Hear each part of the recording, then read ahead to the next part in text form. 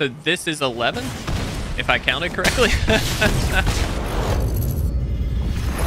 What's going on, guys? If you want to support our content and pick up this month's amazing Patreon rewards, you can do so at patreon.com/itresolves.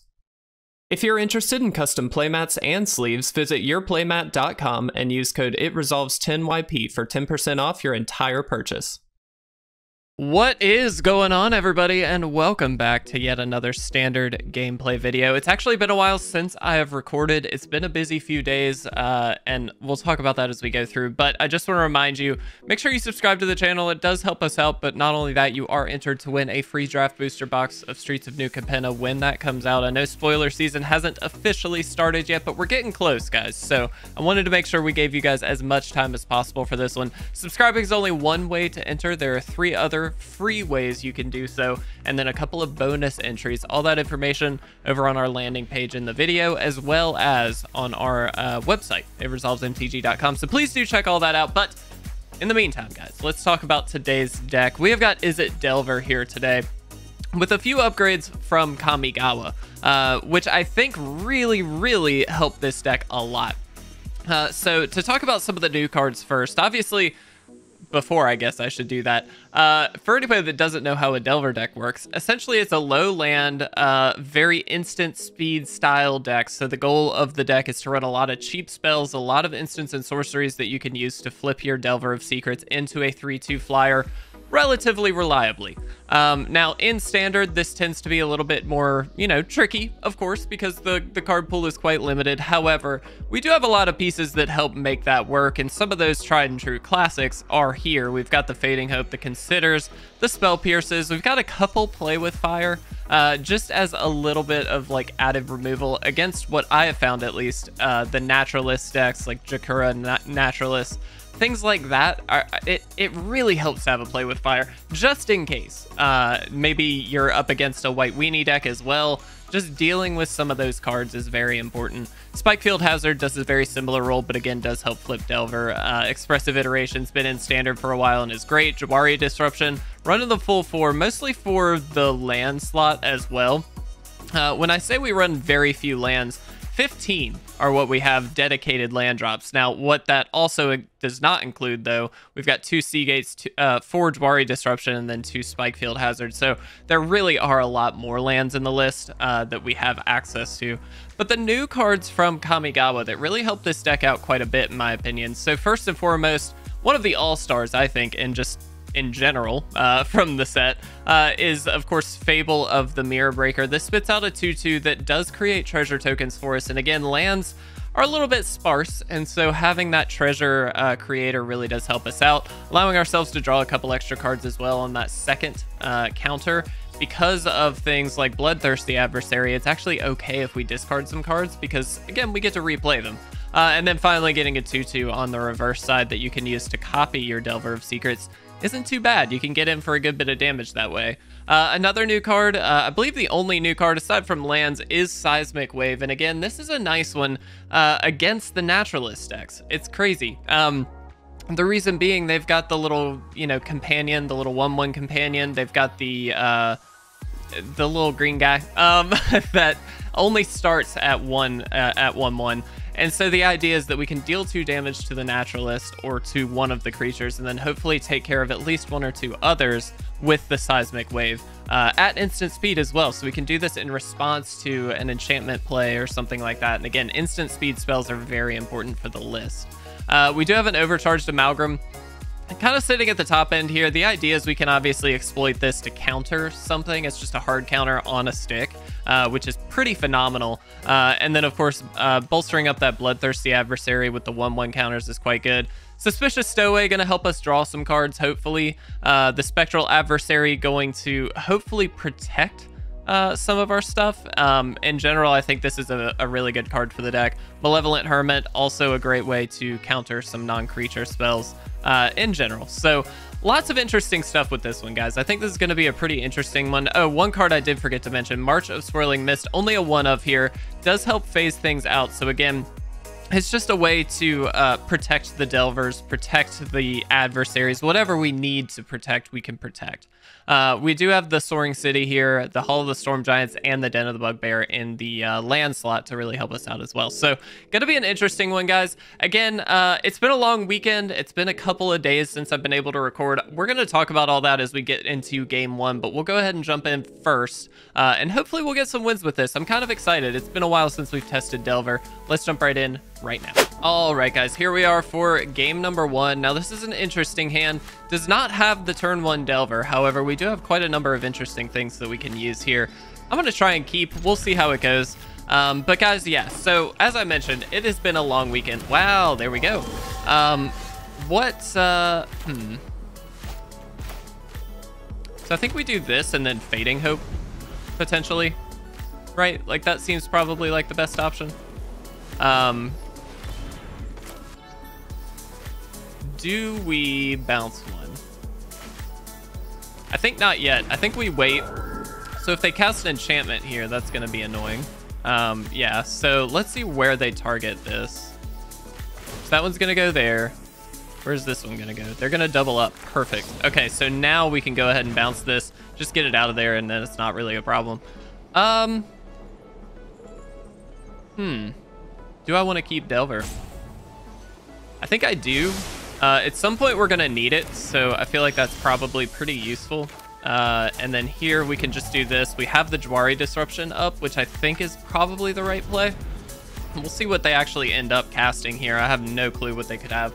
Against these Naturalist decks, though, again, these things kind of feel nice. Oh, I forgot. This makes things cost one more. That's okay, though. Let's see. It looks like they're just going to get for an attack. So this is actually okay with me. The reason being, we've got that Seismic Wave again. This is going to deal with everything pretty cleanly here. We are a bit on the slower game plan right now, but it's kind of okay. We get a nice little 2-for-1 there with that Seismic Wave. Again, the Paladin class did kind of mess us up a little bit there, but that's okay. We'll figure it out. Again, guys, so a long weekend. I know I get sidetracked pretty quickly. The reason it has been kind of a struggle, and I'm being as open and candid as possible with you guys because I do think it's fair for, you guys should know what's going on within reason. I have, let's see, I think we just want this, weirdly. We'll throw Spell Pierce on the bottom and we'll take the land. So we can go ahead and play that. I think we just play Delver. And probably just go ahead and consider now just to set things up. Yeah, actually, I will take a Fading Hope. So some stuff has been going on in my family that has been a little bit trying for the entire family. And what I mean by that, so for those of you who don't know, and I never really talk about this, so there's really no reason why you should, but my grandparents are well into their 90s, very near 100 years old. Which is phenomenal, and we're very lucky to have had them around this long, and it's pretty awesome. But unfortunately, what is happening is my granddad is going downhill a little bit. And what I mean by that is just that his eyesight's not great. There are certain things that are making things a little difficult for him.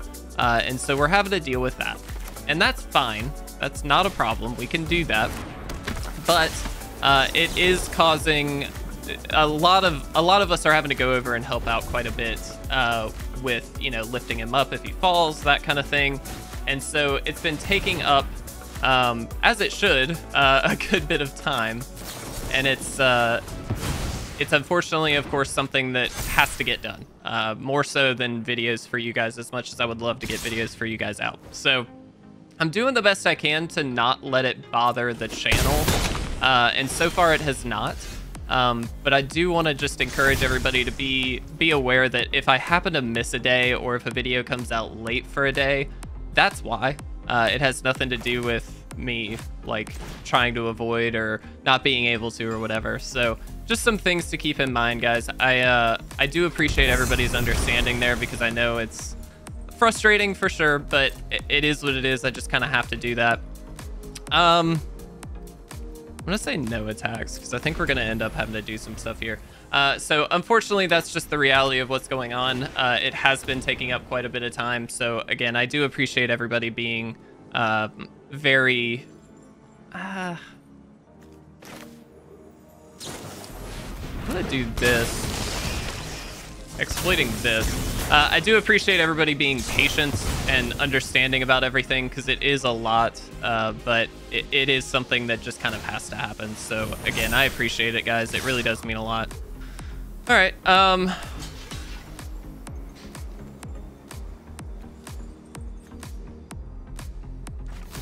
think we double block, because they can only kill one of these. We might actually Fading Hope. Can we? No, it's got to be a creature. I was going to say we could Fading Hope on something. Okay. Interesting. So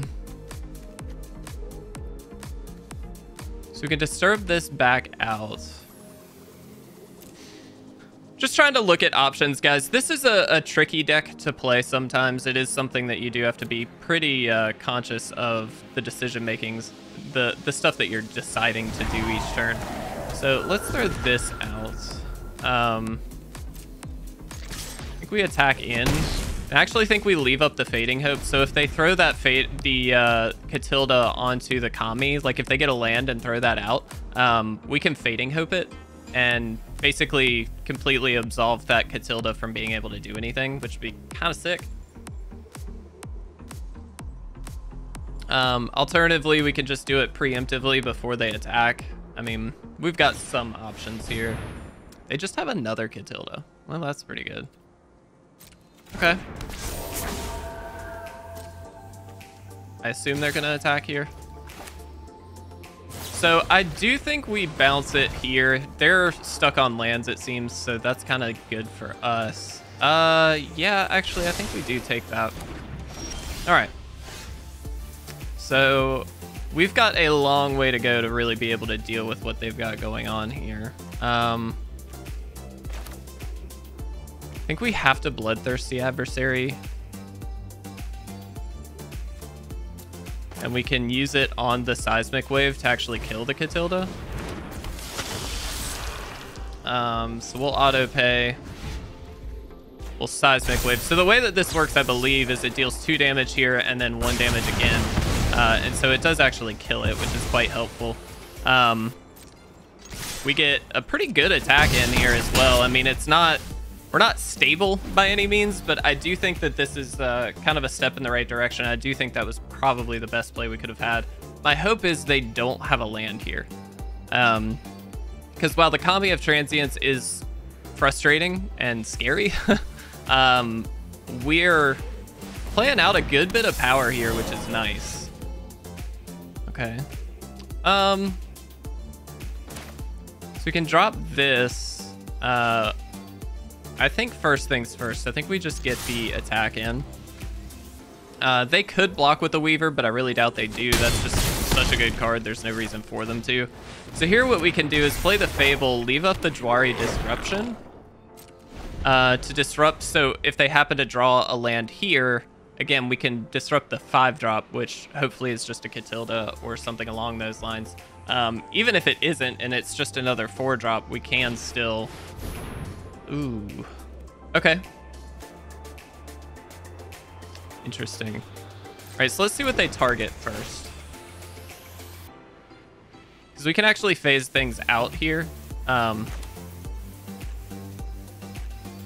make sure we're in full control.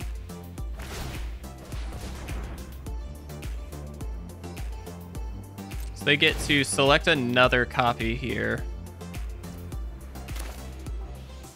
All right, so we want X to equal 2. Which 2 did they? This and this? Yeah. So then that resolves. So neither of those are going to get hit with the borrowed time, and we're actually just going to get them back. All right, cool. That was really good. Let's see, 2, 5, 6, 7, 8, 9, 10. That's enough to kill then. Submit 0. So we attack in. This hits anything. So this is 11, if I counted correctly. All right, that was a really clean game, actually. That was actually a tricky one, though. It was pretty close. They had a lot of powerful stuff. I think we played relatively well, though, and obviously we got the win. That was awesome. Let's jump into a game 2. All right, guys, here we are for game number 2. Now, this is a bit of a tricky hand, solely because we don't have red mana available. However, we do have a turn 1 Delver with Fading Hope and the Hermit. Because of that, I'm going to try this. I'm not super optimistic, of course, but we did, from the base list that we actually found, I did a lot of tweaking with this list, and part of that was to include a couple of extra red sources because in testing, I was finding that we really didn't have enough. And so it is nice to have a couple of extra ones here. Hopefully we can draw them. But again, you have to keep in mind a lot of our mana are tapped sources. If you look at the Jwari Disruptions and the Spikefield Hazard, like those will be tapped lands regardless of what we do. And so it's just something to think about. Interesting, they really mulliganed. They went down to 5. That's a scary place to be. 5 mana is not a great place, but we can draw a red mana here. Okay, I'll take that. Kind of silly because now they know, of course, that we have a Jwari Disruption, but I do think we leave it open here. Given their lack of options, I think we should probably just, you know, make it a little bit challenging for them. I'm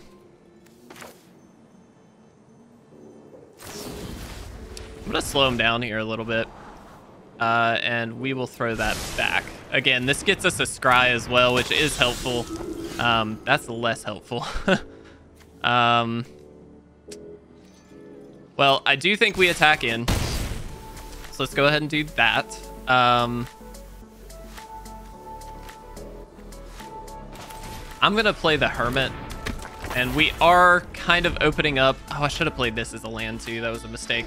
We are kind of opening up the possibility for Righteous Valkyrie here, but they were going to be able to play it anyway, even if we left up the Jwari Disruption, so I don't think it's really going to matter, you know?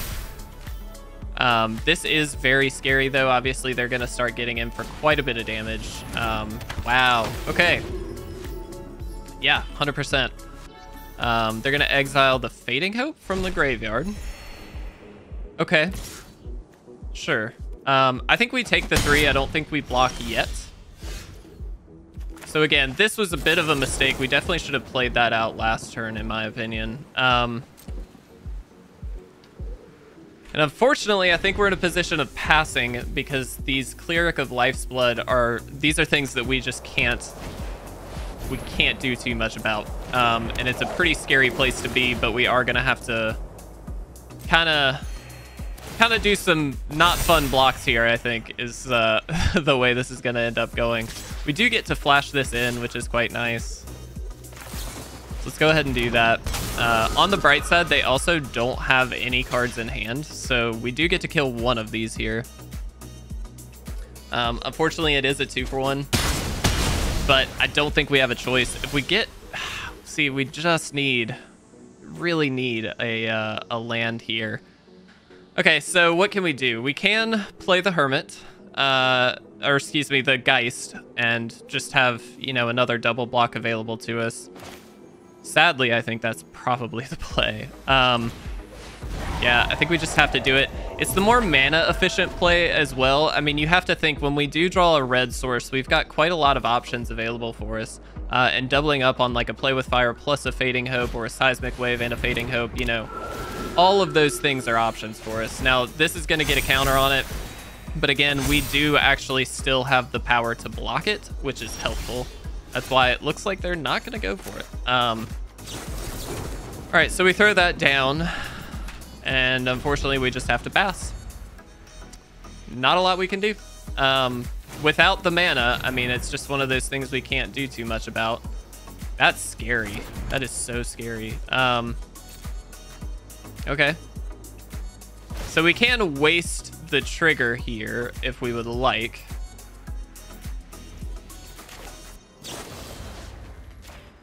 Which I think we will. That allows us to see an extra card, so I do think we go for that. So let's go ahead and consider here. Not a card we want. Also not a card we want. Yeah. This is where it feels bad to have Delver, guys. This is the downfall of a deck like this when you just don't have very many lands. I mean, you know, what are you gonna do? You can't draw. If you can't draw lands, you can't play the game. And so, unfortunately, this is just a side effect of the Delver deck. I would also recommend what we're demonstrating here is that there are a lot of other aggressive decks out here. The benefit to a Delver deck, on the flip side, is that it generally is a fairly aggressive threat. It can get in relatively quickly. Ideally, it can control the game. But I think we're seeing, especially against these life gain decks as we're demonstrating here, it's not that easy. And unfortunately, it's one of those things that they just have more powerful plays than us, and they're still able to double up. I mean, you have to think, this was a mull to 5. A mulligan to 5, and this is what they're able to pull off. There's not much you can do about that. And unfortunately, there's not a draw in our deck at this point that could actually save us from a giant 9/9, 10/10, whatever. There's that red land. But again, just too little too late for us here. I think we're gonna go ahead and concede, guys. Didn't even have a chance on that one. If we had red mana, maybe, but we just didn't get it. Let's jump into a game 3 though. We got a little bit of time left. Let's see if we can get another win. All right, guys, here we are for game number 3, and I think we can try and keep this hand. We've got a little bit of interaction in the early turns here between Spikefield Hazard and Fading Hope, and then we, of course, have that Suspicious Stowaway as well, which is a great turn 2 play. I know it's not a turn 1 Delver, but we can certainly do our best to make this work. I think we're going to lead on the mountain here. I would like to leave up that Spikefield Hazard because, you know, if they happen to have like a Shambling Ghast or something like that, I'd like to be able to kill it before they can get the -1/-1 on our Stowaway. So hopefully we can kind of protect that in that case, but we'll see. We'll see what ends up happening. Let's go ahead and do that and pass. Here we go. Okay. Probably nothing then from the opponent. All right, that's fine. So let's do this, and let's go ahead and Stowaway here. Let's be mana efficient. Not super worried about what they might have. It could be like a Circle of Confinement, which would be annoying. But it looks like it's just a Luminar Gasprint, which is fine by me. Okay, so we do have some options here. I think first things first, though, we definitely just attack in. Remember, this can't be blocked, which is great, because we can just do things like this. I think we'll throw a Consider back. You know, I actually think the play is going to be to leave up the Seismic Wave. That transforms the Seafaring Werewolf, but it also, in response to them placing a counter on something, we can then Seismic Wave, which is kind of the hope here. See, like, this is really good, because what we're able to do is this, and then just sweep their 2 creatures here. Which feels really good, I'm not gonna lie. I really enjoyed that. All right, let's throw this out there. Let's get the attack in first. It's gonna allow us to draw a card, which is great. Let's go ahead and play the Delver, and I think we just pass. Pretty straightforward here. Hopefully what we can do is Spikefield Hazard or Fading Hope. That Fading Hope can help us find an instant or sorcery off the top of the deck, which is great. This is gonna be perfect. So what we can do is go ahead and Spikefield Hazard that, get it out of there. This is going to drop down, but I think we do Fading Hope it. Again, this allows us to scry, and there we go, guys. We got the win. That was beautiful. Absolutely what we wanted. Let's talk about this deck for just a second. All right, guys, so Izzet Delver, what do we think? I actually think it got significantly better with the additions from Kamigawa. I think there are a lot of things that really help this deck out. We didn't get to see a lot of that this time around, but the Reflection of Kiki Jiki, or the Mirror Breaker or whatever, such a good card for this list. I mean, yeah, its top end is at 3, so it's like right there where we need it to be, but like, man, is it a prime card for the list? It just does everything you want it to. I think including so many of the modular flip lands is so important for this, because again, you want a very low land count when you really don't have that high mana cost in terms of spells. You're really looking at mostly 1 and 2 drops with a couple above that. And so I do like the deck. Something to think about though. First and foremost, very easy to lose out to things like Shambling Ghast, which we do see quite a bit of in the format right now. Additionally, it's very difficult to deal with things that are overly aggressive in comparison to Delver, which is already a relatively aggressive deck. And so you do have to deal with, you know, the life gain decks, things like that are going to get out of hand, going to cause you issues. I actually think this deck in general is actually pretty good against sweepers. It's not perfect, don't get me wrong, but a defensive Fading Hope where you bounce your own creature back works great. You do have the opportunity to phase stuff out, as we saw. There's a lot of interesting tech with this list, and so I'm actually pretty happy with it. I don't think it's a tier 1 list, by no means, but it is kind of fun to see Delver working in Standard, at least on some capacity. It's not great, but it does work pretty well. Again, 2 out of 3, not too bad. So I'm happy with it, guys. I hope you enjoyed this one. This has been really fun. I really love Standard Delver, so it's great to see that back. Again, guys, as I mentioned at the top of the video, if things get a little bit tricky and I'm not able to get videos up every single day, I do apologize, but I'm doing the best I can to avoid having that issue. I want to make sure that we've got content coming out for you guys, so I do appreciate everybody's patience and understanding there, but I love you all. You guys are amazing. We'll talk more on the next video. Thank you so much for watching. I'll see you then.